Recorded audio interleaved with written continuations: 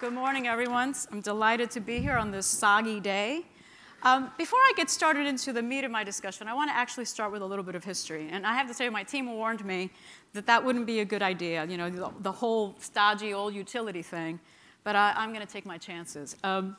It's hard to believe, but PG&E has been in existence and serving customers since 1852.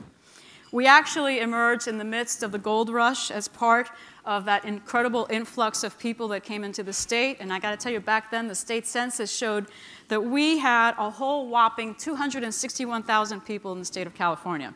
Lots changed since then, including us, but let's talk about the state. Today, we serve in Northern and Central California, which is our service area, nearly 16 million people over a 70,000 square mile service territory. Our service territory is extremely diverse. It includes the Bay Area, right, this incredible global hub of innovation. But it also includes locations like the Central Valley, which is one of the most important agricultural centers in the world. And you all have very different power needs. Over our 164-year history, the one constant that we've experienced is change. And I know that's trite to say, but it's really true. Our state has continuously changed and evolved during that time frame, as have our customers and their needs. And so with that, we've had to change, and we have. Today, as we have this conversation on the impact of policy and the impact of those policies on market forces, particularly for renewable energy, we're going to be talking about some areas that, frankly, where more change is needed. As we do that, I think it's important to take a step back and fully appreciate what's really at stake here. Because it's not just about business models. It's not just about regulatory policy or pricing models or revenue models or who's got better incentives and whether they should or shouldn't have incentives or who's advantaged or disadvantaged. It's way bigger than that. The critically important issue underlying our conversation today needs to be about a different kind of change. And of course, I'm talking about climate change. It's real. It's man-made. And its effects are already being felt. We really believe that. You could see it in the rising sea temperatures. You could see it in more and more intense hurricanes. Clearly, heat waves. Look what's happening in the Northeast this week. Look at the droughts that we have been experiencing. And of course, for us in California, the wildfires have just absolutely ravaged our communities. At PG&E, we believe climate change is the single most important challenge of our generation. And we believe that how we all respond in the near term is absolutely critical, as it will have dramatic consequences for generations to come. So we welcome this opportunity to be here today and to be part of this important conversation. Now, looking to the challenges ahead, the good news is we are not starting from scratch. We've done a lot already. The state's done a lot already. For some reference, back in 2003, PG&E was already serving about 11% of our power deliveries were from renewables, mostly wind farms, a little bit of solar, but we were already down that path. In 12 short years, though, which is nothing in utility world, 12 short years, we have tripled that. And today we serve over 30% of the power to our communities that is RPS, that is Renewable Portfolio Standard eligible. And we believe we'll be at 33% by the end of this year. The goal, the target that the state established was for us to be there by 2020. We've done this 4 years ahead of schedule, and we've done this ahead of time because we believe in it and we think it's the right thing to do. Let's talk about rooftop solar. In the year 2000, we had, you ready for this? 163, that's it, solar rooftop installations in our service territory. Today, we're proud to tell you that we've interconnected over 220,000, and we're proud of that. These are significant changes, though, to the state's electric supply mix in, frankly, a relatively short period of time. One of the biggest reasons that these changes were achievable in California was because, frankly, the policymakers in California recognized that our goals and their goals had to be coupled with appropriate energy policies to advance the market from those early days to, frankly, the thriving market that we see today. We've evolved our policies based on the needs of the market, things like the California Solar Initiative, or the Renewable Portfolio Standard, or the introduction of a carbon market, or most recently, the passage of Senate Bill 350. And to be clear, PG&E and the other utilities in the state have been advocates in creating these policies and partners in executing them and making them successful. And frankly, We're going to continue to do that, both in terms of as our goals increase and as the market continues to evolve. California has also been forward-thinking in terms of policies that have supported investment in the grid. Take smart meters, for example, and I was just talking to Frank about it a little while ago. California was the first state, and PG&E was the first utility to really go big on smart meters, and they are foundational. Today, we have over 10 million smart meters deployed through our service territory, and they've enabled an entirely new energy experience for our customers. Today, customers have unprecedented visibility of how they use their data, how they use their energy, and the data and information that they need to, frankly, be making informed decisions, like, for example, does it make sense for them to put a rooftop solar unit on their home? Smart grid technology has been instrumental also in helping us to integrate ever-increasing amounts of renewables onto the grid, while at the same time, and this is really important, driving near-term, real-time improvements in reliability, as well as our ability to respond to outages, which is why, part of the reason why we have record-setting reliability levels at PG&E is because of some of the smart grid technology investments we've made. The state has equally been supportive of driving energy efficiency and demand response programs, which are also foundational. To give you a sense, in 2014 alone, our energy efficiency programs helped customers save $160 million in energy costs. It's huge. In 2013, we actually targeted our own energy efficiency program as distributed energy resources, and were able to delay investments in 3 distribution substations as a result, by reducing the energy usage on specific parts of the grid. Through all of these efforts and more, we've been very focused on maintaining affordability for all. The fact is that electricity prices over the years here in our service territory have basically stayed in line with inflation. And our average bills here at PG&E service area are actually below the national average. So while we recognize that there are many challenges ahead, I've got to tell you, we're starting with some momentum. So where do we go from here to address the continued challenges of climate change? We think California and the governor are taking the right approach in driving towards a low-carbon economy over the next 30 years. So SB 350 requires that the amount of electricity from eligible renewables be increased from 33% targeted to be completed by 2020 to 50% to be in place by 2030. It also calls for doubling of energy efficiency savings for electric and natural gas by 2030 as well. In support of all this, at PG&E, we have a vision for the grid that we like to call the grid of things. We stole it from Cisco, the Internet of Things, the grid of things. It has a nice ring. The foundation of this grid of things exists and works incredibly well today. It connects smart meters with self-healing networks and control centers that provide unprecedented visibility and control that, frankly, we've never had before.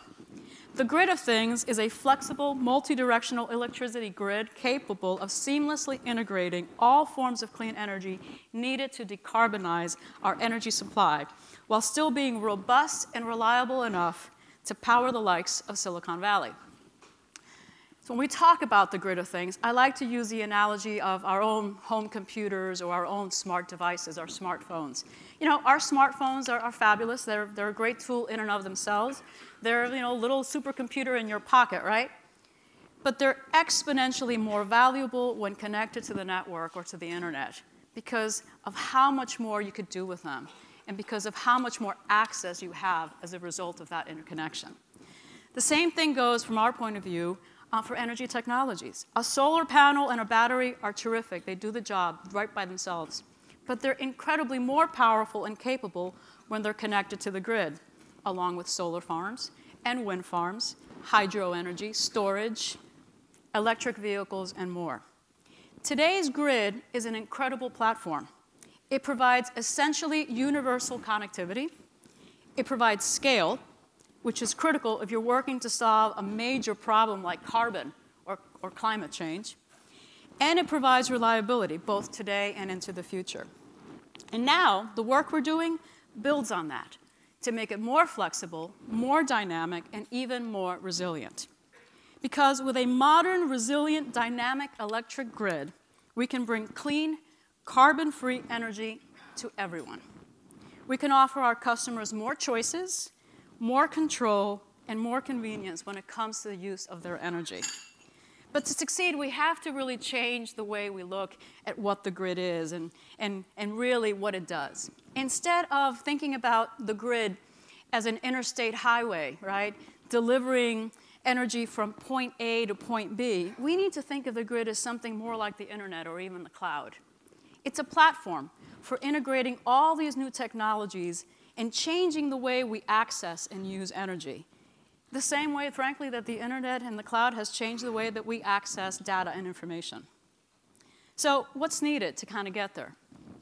To fully realize this future, we need smart, forward-looking energy policy that supports the continued changes that have been taking in the energy space.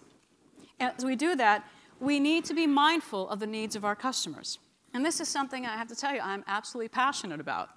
As someone who is responsible for powering an innovation machine like the folks in Silicon Valley, but also as someone who is responsible for delivering electricity to 1.5 million customers at a low income, we've got to get this right.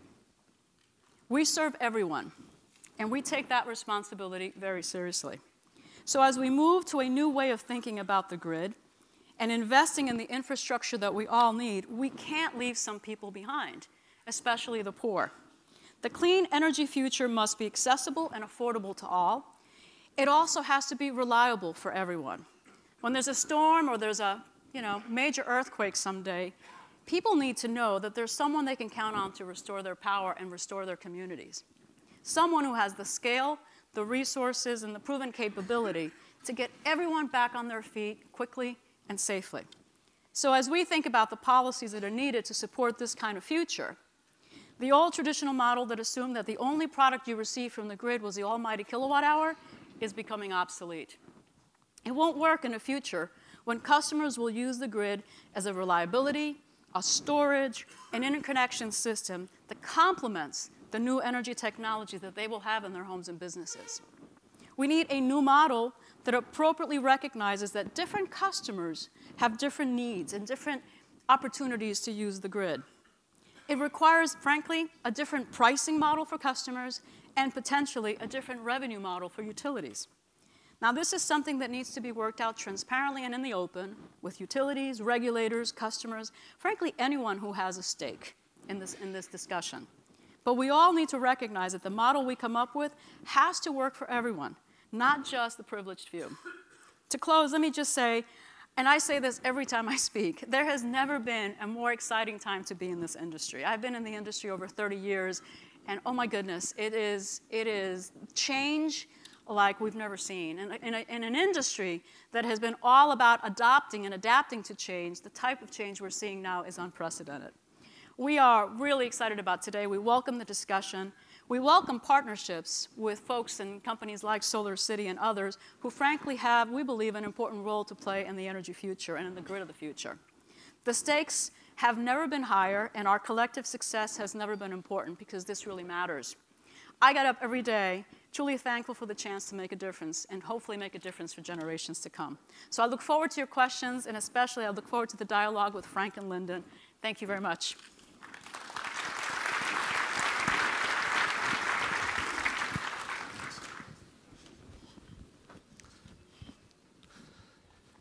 Thanks, everybody. I'm just going to spend a few minutes just giving a quick update on the solar market and what we're seeing in the solar market. So Geisha spoke about the importance of a transformation and us using clean energy. When I got into business in 2006, we started the company with 2 people. Now the company has over 15,000 employees. The industry itself, at that time, I think we were about 40 or so thousand people. Now the industry has over 200,000 people in the country. The solar industry employs more people than the coal industry at this point. So it's had amazing, amazing growth. With growth, scale, it costs us to come down. And the solar industry has done a tremendous job to get the cost down. Now we live in an amazing state. California is probably one of the best states, forward-looking state, when it looks at its energy policy. And it created a program called the California Solar Initiative, a well-designed program that incentivized clean energy, but the rebate program reduced over time, which forced the industry to reduce its cost. The industry did an amazing job to reduce its cost. And when I got started, the cost of a solar panel was $4.50 a watt.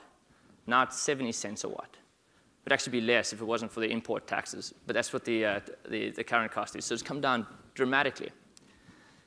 With all this amazing growth, when you look at total penetration, it's still very small. So the US total penetration of solar is just a little over 1%. The rooftop penetration, when you look at total energy sales in California, is just a little over 2%. So it's still very, very small in its start of its creation. It's had tremendous success. It's grown really well. Its cost is coming down. And we need to do things to accelerate the adoption. But don't get confused with the amazing growth and the success it's having with total penetration. Penetration is still very, very small. We need to get it to a much higher level.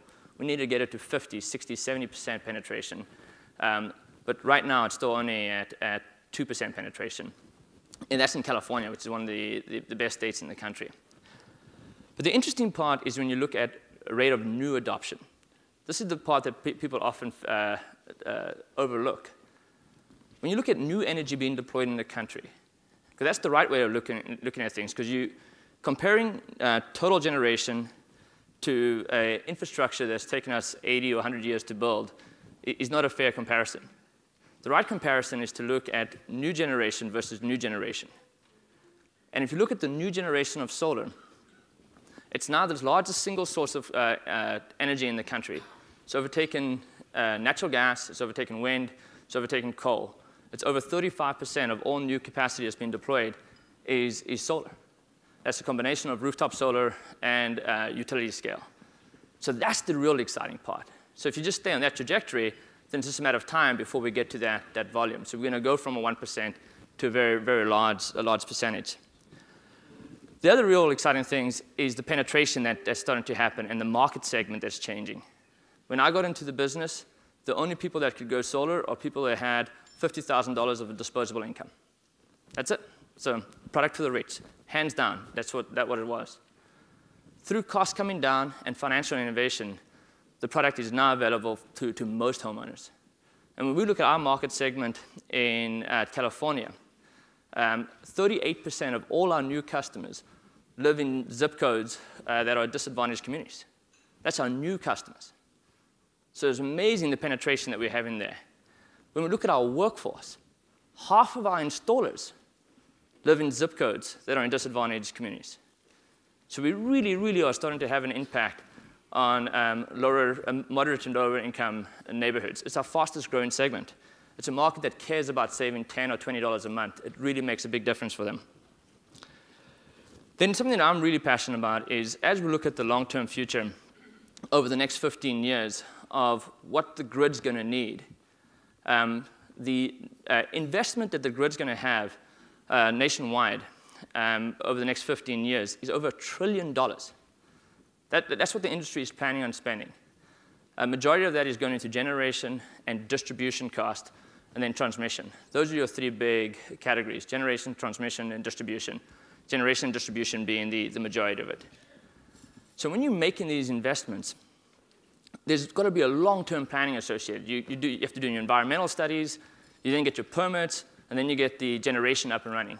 That process can take 5 to 7 years before everything's up and running. But over the next 15 years, we're going to spend over $1 trillion in that. And so then what we push for is, as we look at making these investments, are we thinking ahead? Because if we're making the investments based on things that are available today, we'll be mistaken. Because let's say you're building out a gigawatt power plant. That will take, from start to finish, 5 to 7 years. Instead of doing that, what will the technology look like over the next 7 years? If solar cost has come down dramatically, storage cost over the last 3 years has dropped down in half. The forecast of the next 3 years is storage costs will drop down in half again. So to build out that infrastructure on a distributed system where you have solar and storage, you can apply all the grid-related needs instead of making that big investment of the large power plant. And unless we're thoughtful about that, what's going to happen is that large power plant is going to be built. The consumer is still going to adopt solar with storage. It's going to happen. Then what is stuck with that stranded asset?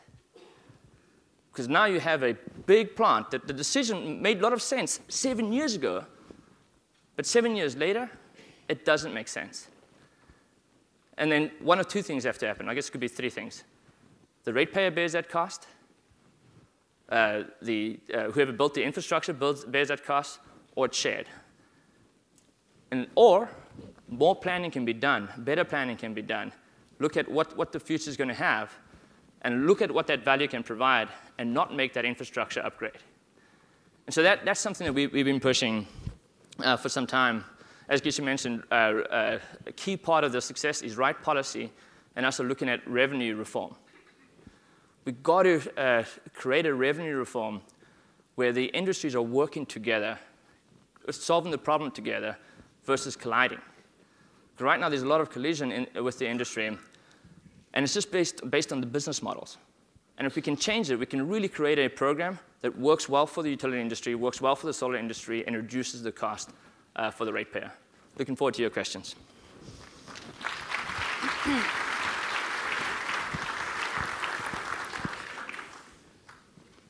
Well, thanks very much. So first off, I thought I'd start with a question to Geisha, which is the retail electricity rates seem to be at the root of some of the issues that you've touched on in your opening remarks. I think to help ground the conversation, I think it'd be helpful to the audience if you gave just a brief overview of what retail electricity rates are, and in particular, the major components of a electricity bill, in particular transmission, generation, distribution, retailing for, say, a typical residential consumer. I'd be happy to, Frank. Thank you. So the rates are really a central issue to this. There are many rates and many different types of customers, and we try to find the right rate for each customer class so that they could get the best possible outcome for their business or home. But if you look at sort of the average residential customer, and for simplicity's sake, let's say that customer's bill on average is about $100 a month. Maybe some of you in this room that have that, not me. But typically, about half of that bill, 50% of that bill, is associated with the generation or the energy supply component. About 48% of that, 49, is grid charges. So the actual cost to deliver the electron that was generated on the energy supply piece, that T&D, the transmission and distribution component, are about 48, 49%. And that last remaining 1% is something called public purpose programs, which are to really, frankly, provide a discount to low-income customers. Now, if you look at the energy supply component, which, again, is about half the bill, PG&E only owns utility-owned generation that actually generates electricity. We only have about 35% of that. The other 65% are third-party contracts that we've entered into over the years, and they're with solar providers primarily, but they're also with wind providers, biomass, and so forth and so on. Some of these contracts are short-term, some of these contracts are long-term, so that we can flex along the way. Because one thing that we are for all customers is we're something called the provider of last resort. We have to, at all times, have energy available to meet the needs of our bundled customers. So if the sun's not shining, if there's a malfunction, we've got to have the power availability to those customers. More about that 50% energy supply. We make no profit on that whatsoever. It's a pass-through. And the Public Utility Commission has a proceeding every year to look at the costs that are going into that bucket, that 50% of the energy supply bucket, and they review it for prudency. They review it for correctness, if you will. And they deem it to be okay. It's passed through with no profit whatsoever out to our customers. So we really have a very neutral position when it comes to the energy supply side of the business. The grid is where there's, the grid charges is where there's more controversy. Again, about 48, 49% of the residential bill are these grid charges. And here's where there's a little bit of a disconnect or a little bit of a problem. If you happen to be a solar customer with solar rooftop in your home, because of the way that you are being compensated for any excess energy that you generate and put onto the grid, you have the ability to, in essence, not pay for your proportionate cost of that grid service, that 50% of your bill, that 48% of your bill. So who does pay for it? The grid's still there. The services are still there. That, in essence, is the cost shift that we often talk about, where solar customers are shifting the cost of grid services to everyone who's not a solar customer. Now, you might think, well, how much can that be? That can't be that much.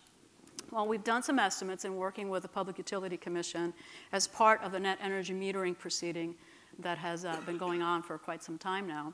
And there's a public tool that all the companies and all the different interveners are supposed to use to identify what is that cost shift. And the estimate of that cost shift by 2025, which is only 9 years from now, is that it can be anywhere between $3.5 and $6 billion going from customers that have solar to everyone else. And it particularly hits hard folks that are in the low-income range. It many times absolutely eliminates the care discount that they would otherwise have gotten. They get about a $30 a month, in some cases, discount. This solar subsidy offsets it. And that's where we have concern. We love solar. We love distributed solar, rooftop solar. Our concern is really about the cost shift going from customers that can afford solar to customers that in many cases can't. So you might just add, what's the CARE program, since I don't think anyone here is on the CARE program, oh boy, it's an acronym, and I'm going to get it wrong, but it's a discount program. It provides a 30% discount to our customers that are in low income situations. It's about 1.5 million of our 5.4 million customers are actually eligible for CARE and are on a CARE program. Is there something you want to add to that? Or yeah, absolutely. I can't help myself. A cost shift of 3 to 6 billion. For those, I'd highly recommend go to our website. We've published a white paper, really, for those, especially those in Stanford who like to read white papers, talking about all the benefits that solar provides. So here's the crux of the issue. Right, you got to follow the incentive model. The incentive model of a utility, like this is nothing wrong, it's just the way it works, is it makes a return on infrastructure that it invests in. It's just the fact. That's what it does.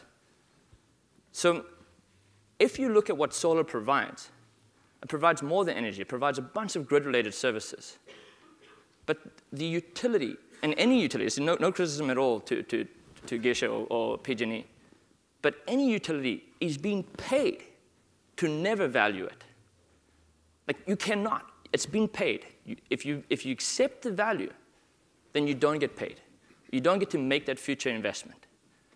So that's the crux, and that's why we have to have revenue reform, that the utility is indifferent who makes the infrastructure upgrade. But right now, when you look at the services that solar can provide, and we did a detailed study, and the one that we ended up choosing was PG&E, only because we're in the neighborhood. We've probably hired 15 grid engineers from PG&E. So we really understand the grid extremely well. And when you look at all the benefits that we provide, it's actually a net benefit to all ratepayers of close to $1 billion by 2020. So it really is a massive benefit that can be provided. But it's not a benefit if you don't recognize that value. That was the point I was making earlier. If you don't accept the fact that solar is providing more than energy and is providing additional services and has potential to provide additional services, then that infrastructure and the upgrades, the transmission systems, the distribution system, the new generation, that's all that investment is going to be made.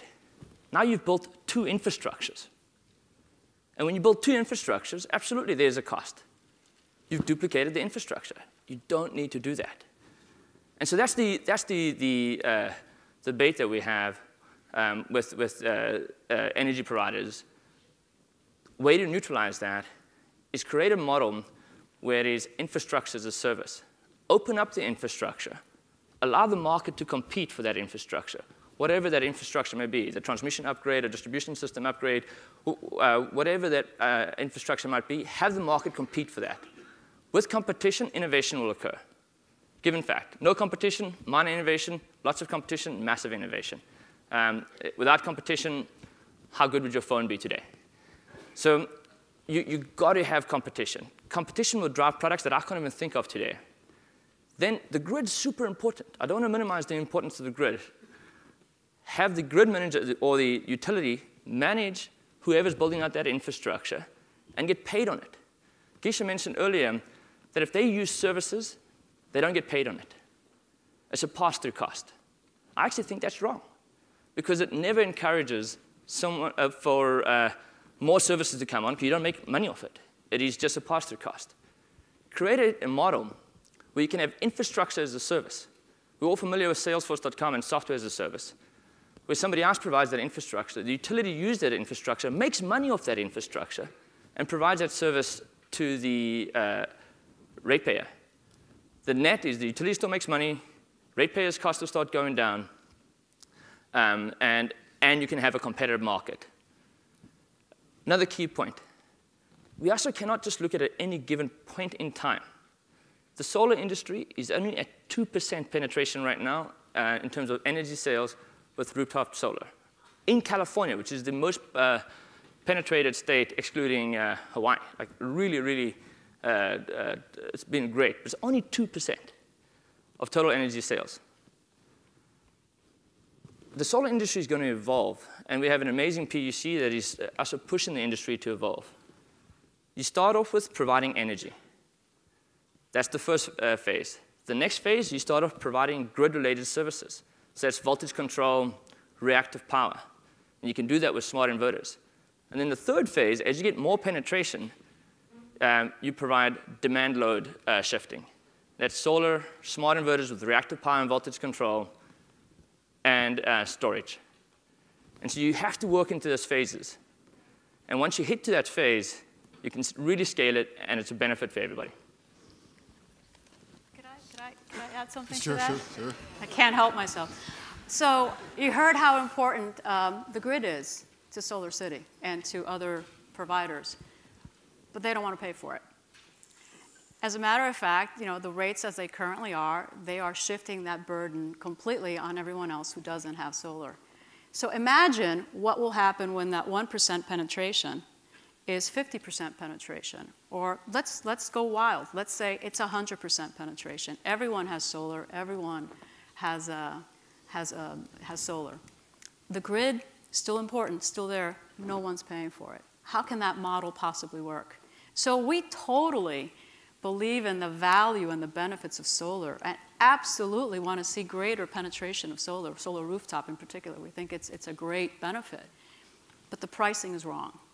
And it's not right to put that share of the grid services that, frankly, they rely on, appropriately rely on, but they don't get to pay for it. The customers don't get to pay for it. Others do. And again, as I said earlier, a big part of that are low-income customers. I think it might be useful to explain to people how the grid services charges are recovered. It's through a variable charge that you pay. Yeah, so grid services charges are the variable charge. It's volumetric in nature. So the more that you use, the more that you pay. And of course, there's varying tiers of customers. And right now, we have 4 tiers. Customers that are in the 4th tier pay, 30, 35 cents per kilowatt hour versus customers in lower tiers pay 13, 14 cents, and so forth and so on. So as you move up that scale and you use more power, your costs are volumetrically sort of penalized to some degree. You're paying more and more.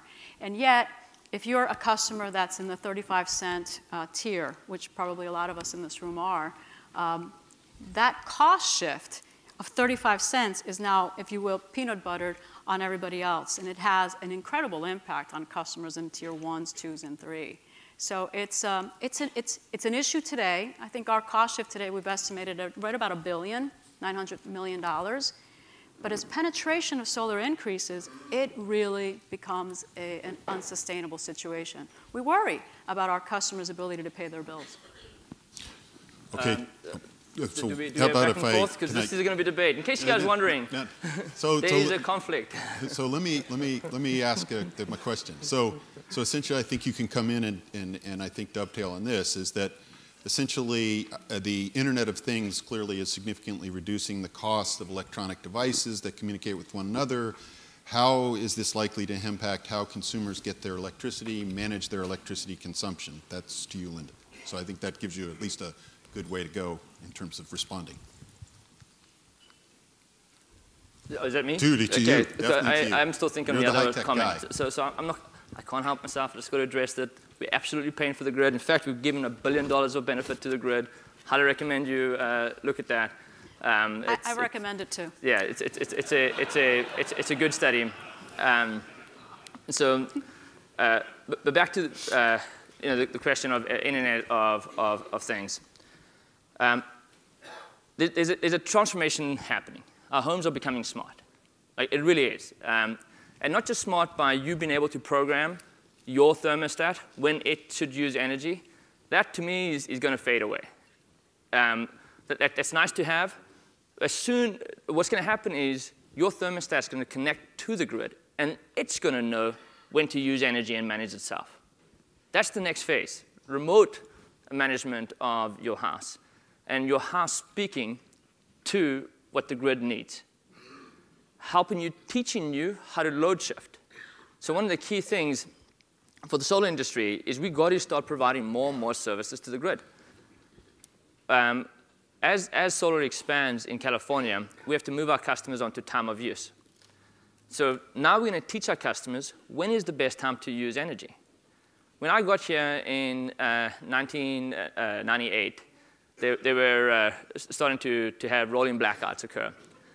And there were advertisements from PG&E and everybody, please don't use energy during the day. Please don't use energy during the day. Lots of money spent on educating people not to use energy during the day. Most people still think, don't use energy during the day. Change. Use as much energy you possibly can during the day. Like, things are changing, so use as much energy as you can. But helping people educate that is the Internet of Things. So when we start sending price signals to consumers on when is the right time to use energy, they will modify their behavior. But you don't want to make it a manual process. You want the behavior to be automatic. And that's the exciting parts that I think that distributed energy combined with smart homes can provide to the grid. I agree with everything you've said. The $1 billion benefit too? No, just on the use of really wanting customers to use energy during the day. In case that it's not clear, what's happening is we have so much solar resources, both at the distributed level, solar rooftop, as well as at a utility scale level, that on any given day, the amount of energy that's available from 10 a.m. to like 4 p.m., I mean, it's a glut. It's enormous. And so what happens at night? The opposite, right?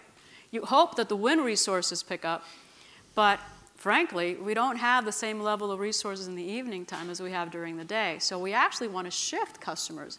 And that's what time of use will incent them to do, to give them a price signal and to do something manually, or even better, as Lyndon has said, to actually do something automatically behind the scenes. We think that that's actually a very positive thing. And the more customers have knowledge and information available to them, going back to smart meters and now having better insights, the better that they can manage their energy usage. So we're in violent agreement on time of use and on moving customers to more usage during the day.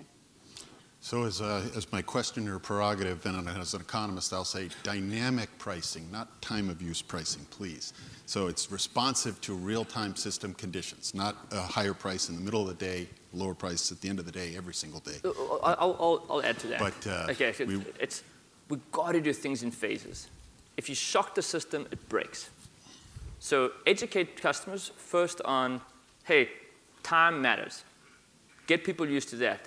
Then go into, oh, well, within that time, there's even micro times that matter.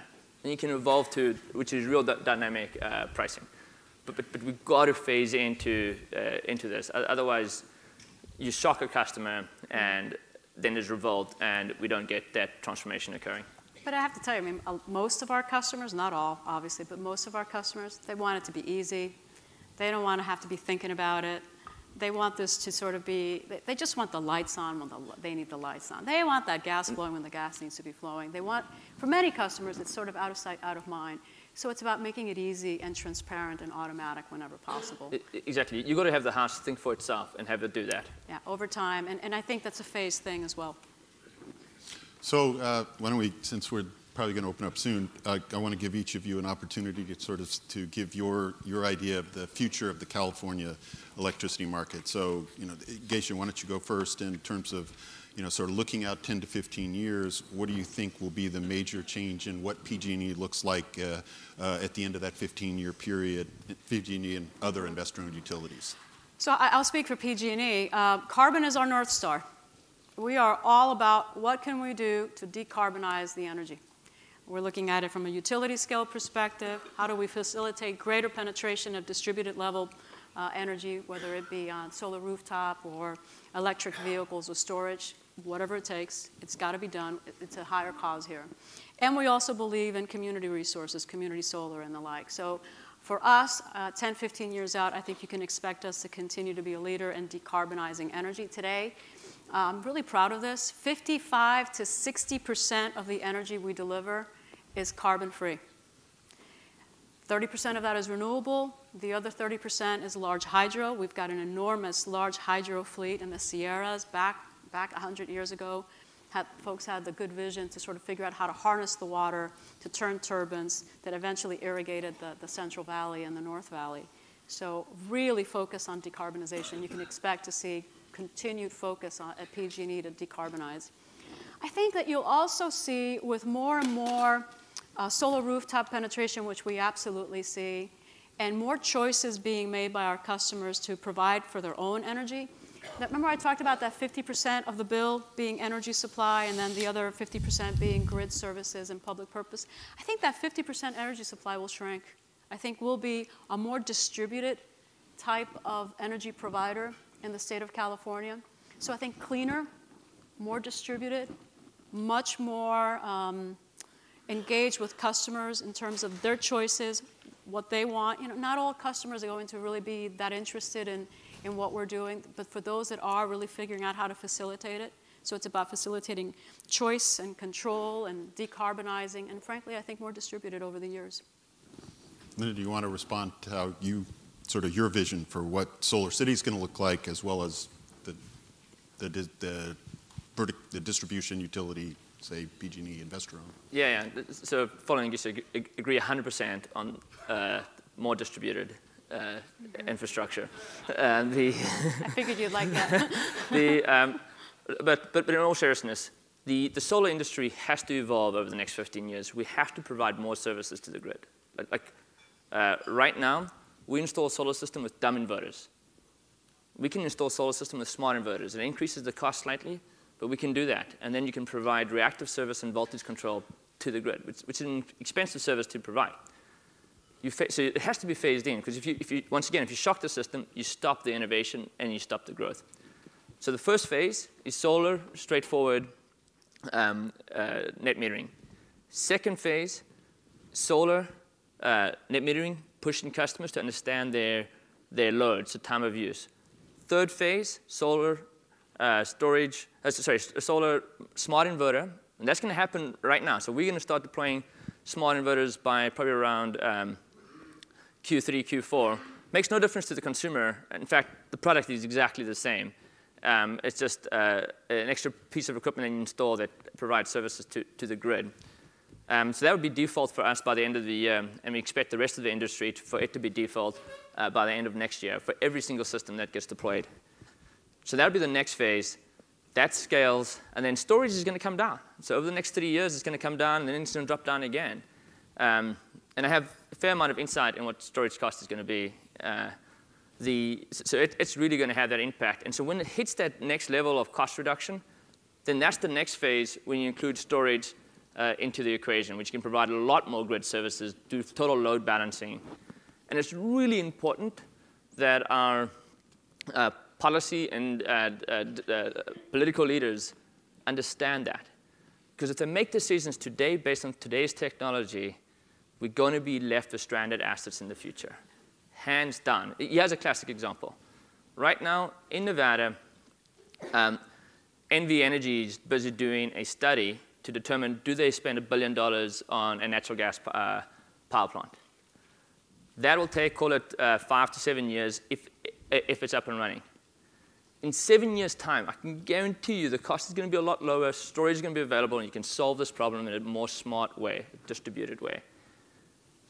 So we have to look at it that way. Otherwise, there will be stranded assets in the future. And then my closing remark is I just want to say, love living in California. It's a state that really understands the issues. We operate in 19 different states. One of the states is Florida. And I can tell you, they don't think the same way. The word climate change is banned. And the comments are made, yeah, in fact, here's the sad part, is now they accept that climate change is caused by humans, but nothing we can do about it, so keep on burning coal. Thank goodness California thinks like we can do something about it. So why don't we open up for questions from the audience? If you have a question, raise your hand, and please wait until the mic arrives at you. Person in the back.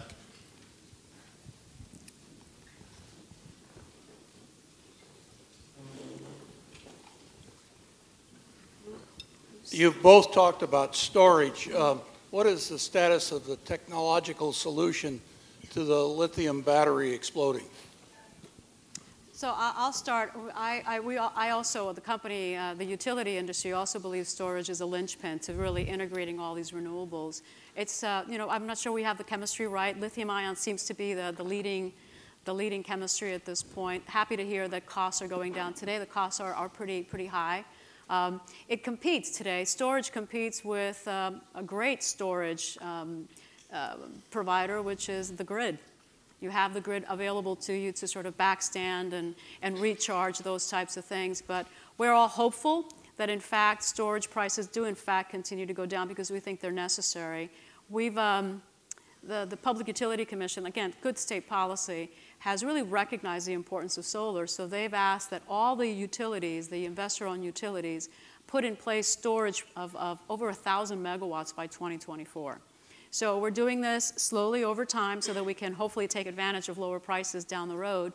So we had our first request for offers, which is an open sort of request for bids, if you will. We completed that, and we selected, I think it's 6 or 7 different providers, third-party providers. And we have our first 75 megawatts, or I guess our next 75 megawatts will be going in place anywhere between 2017 and 2019. So it's begun. It's about, I think California does a great job of making markets, of providing incentives, of really providing the policy in place to kind of get things going. I think that'll happen again here with storage. Question over here. Just, I really know storage fairly well.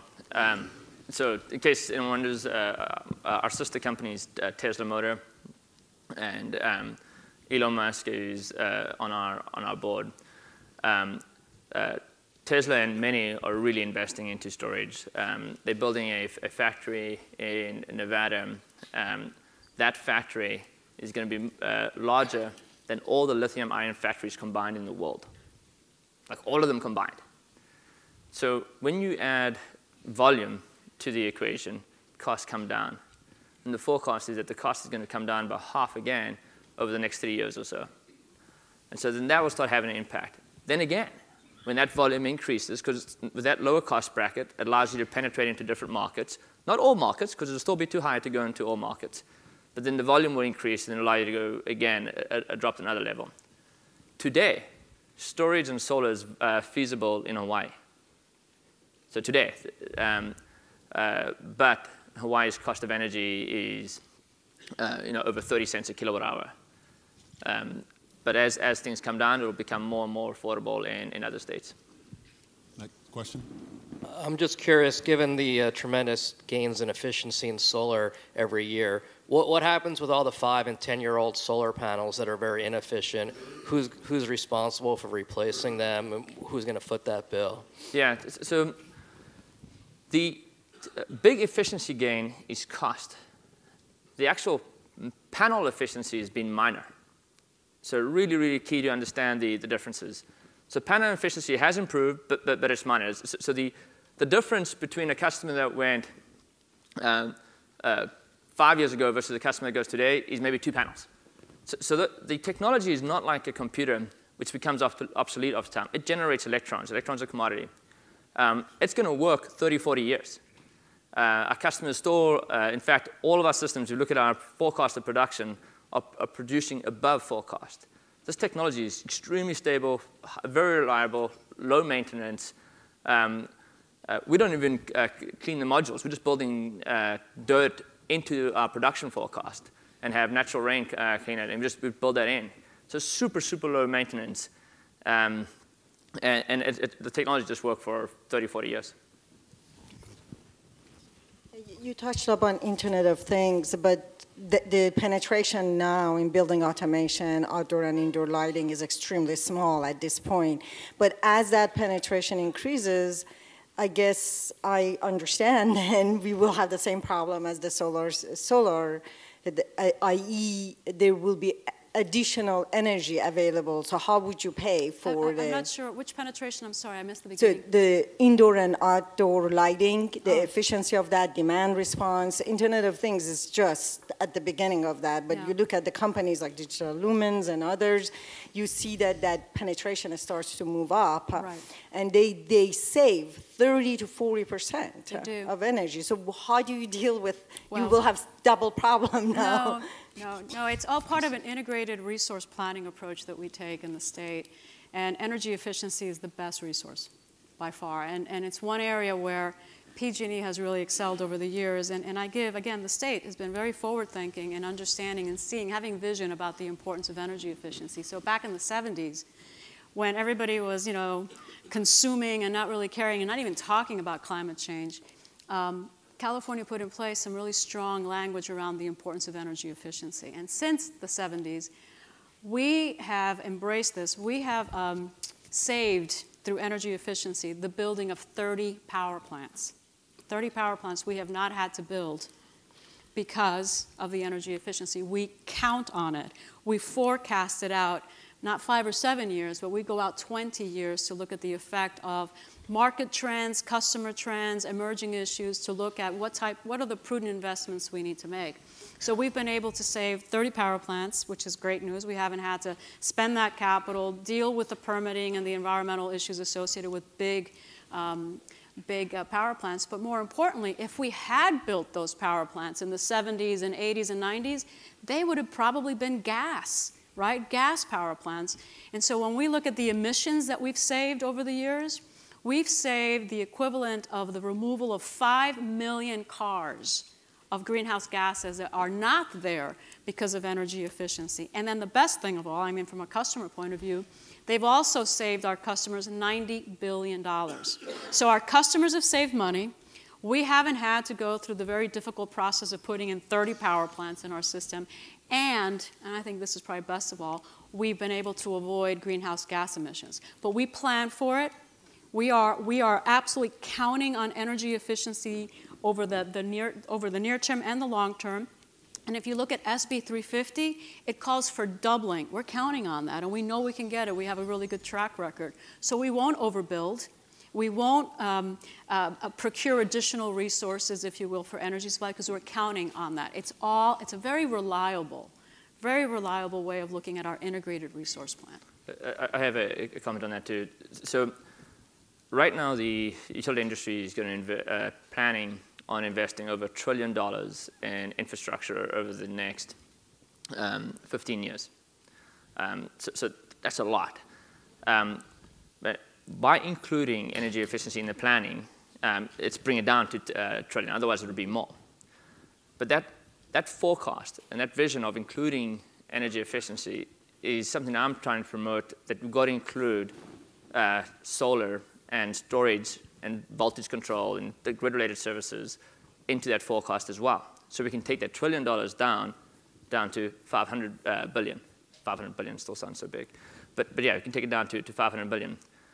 But if you use the analogy that was used earlier, if everybody did energy efficiency today, like let's say you had a magic wand, and everybody did energy efficiency today, and tomorrow you had consumed half the amount of energy that you did the day before, everybody, then other than the variable cost, which is the generation cost, everybody's bill would double. That's just the way it works. Now it's impossible for that to happen. There is a phase in. And it's the same thing with solar. It's impossible for 50% to go solar. It just won't happen. It's taken us 10 years to get to 2%. So it's a phased-in approach. But that's why scale is so important.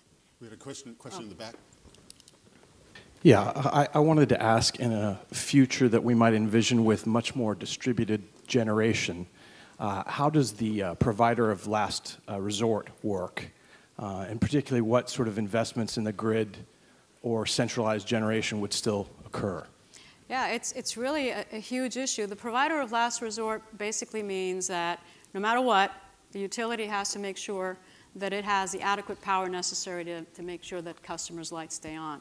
And so it's difficult. Unlike energy efficiency, which you could take it to the bank, you know it's not going to happen, some of these other distributed energy resources may or may not be there. And it puts us in a really bit of a quandary sometimes in terms of what do you plan for? What do you plan for? I can tell you that as we look out 10, 15 years, we're not going to be building, I can't imagine building new power plants. I mean, I really believe we're going to be more distributed. Our per capita energy usage in the state of California and within PG&E certainly has been flat since the 70s, while the rest of the country has been sort of increasing at a pretty good clip, right, in terms of energy usage per capita. Ours is flat. So we know our customer base.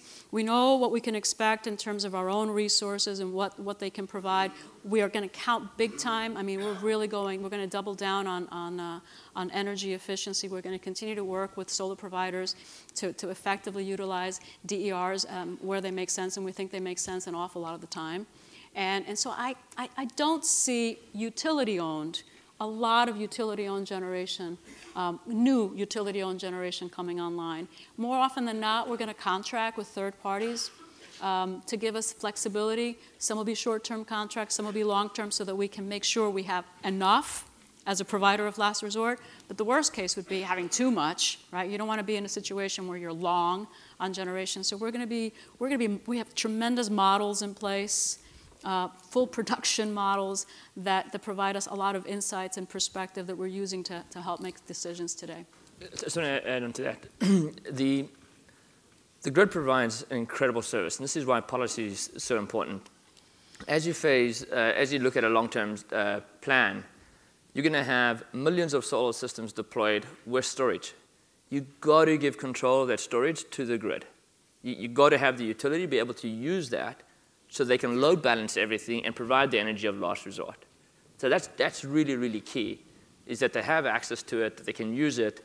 Otherwise, what happens is, with bad policy without doing that, then you're going to have all this infrastructure, and the design is going to be for the customer specific. Customer will still be connected to the grid, but it's just going to be their battery. They're going to use it.